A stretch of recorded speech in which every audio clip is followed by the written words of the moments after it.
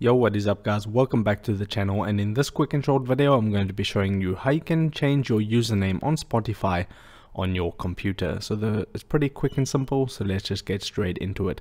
So once you have loaded up the Spotify app on your computer and you're logged into your account, you can see at the top right hand corner is your profile name, your current profile name, with a little drop down arrow.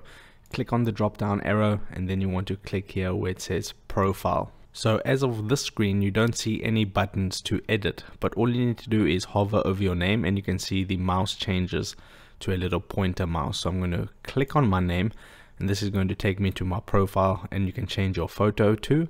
So if you want to change your username, you can simply just put in the change your username by typing it in. If for an example I just want to put an extra 8 at the end, all you would need to do now is click on the save button right there, and then your username will be changed. And that's basically all you need to do. I'm not going to change my username because I'll just keep my current one, but if you did change it, you would just tap on save, it will load up and your username will then be changed.